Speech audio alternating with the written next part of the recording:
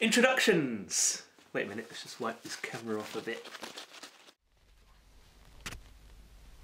Ah, that's better, isn't it? Tasty 4K footage, excellent. How about that for an upgrade? So today we're going to be talking about how to introduce your essay. And to guide us through this process in the background is going to be the overture to an opera called The Marriage of Figaro by none other than Wolfgang Amadeus Mozart. So let's get that started and let's get thinking about how to write an introduction.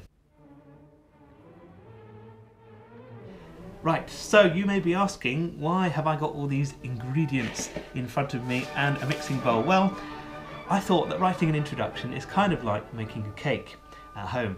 You don't have to do it, but if you do, your life will be all the tastier for it, and your essay will be too. Let's get started then with thinking about the ingredients for a good introduction.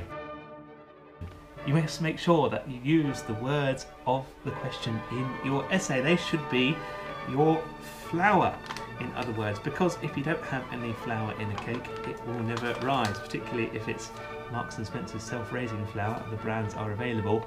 It's going to be a good quality cake. Similarly, your introduction, if it includes words of the question in it, is going to be focused on that question and therefore is going to be more likely to entice the reader in to your excellent argument that awaits in your essay. Why should you include different sides of the debate in your introduction? Well, your essay should not be your introduction, should not be a drum roll for what's coming up, but it should already show the reader some shape or resemblance of what your argument is all about. So, if you're introducing the different sides of your argument, your different kind of paragraph headings in your introduction, then that's going to be a good way to, again, lure the reader in, because this is going to be the first thing they are going to read. Alright, so we've finished our mixing now, and we're going to think now about the most important thing that you can put in your essay, the thing that's really going to spice it up. Here's a bit of cinnamon, can you smell it? Smells nice, doesn't it? This is going to be your line of argument. Your line of argument is the most important thing you can put in your introduction, and the reason for that is that this is the whole purpose of writing it. It's going to show the reader what exactly you are going to be arguing, and this will soon be ready for the oven.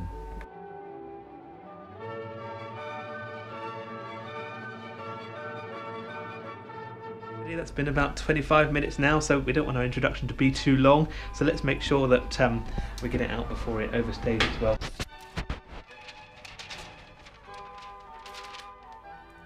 Okay then, 30 seconds to talk you through this model introduction. Well, the question is the same question as the one that I've used in my essay planning video, which is referenced here. You can read through this if you pause the video, but what I'm going to do for you is highlight the key areas that I'd like you to pick out. So here I've dealt with the key factors in the essay, and I've used the words of the question. Ideological differences, the thing I'm starting off with. I've talked about the spread of communism, another factor, the USA's response to this, the third factor, and the fourth one, the fact that both sides withheld knowledge from each other during the Second World War. In red, I've highlighted words which show my line of argument, the fact that ideological differences played a big role, a major role in increasing tension. They were exacerbated, they were made worse by the spread of communism, and there was also an underlying factor. So this is showing the reader what I'm going to be arguing in my essay, and just coming in at a really strong angle of attack and showing them from the very beginning what I'm all about. I'm going to go off now to eat one of my rather flat rock cakes. Hopefully your essay introduction won't come out as flat as these, and in fact I'm sure it's going to be a masterpiece. Before we go, one last fact on Mozart's Marriage of Figaro.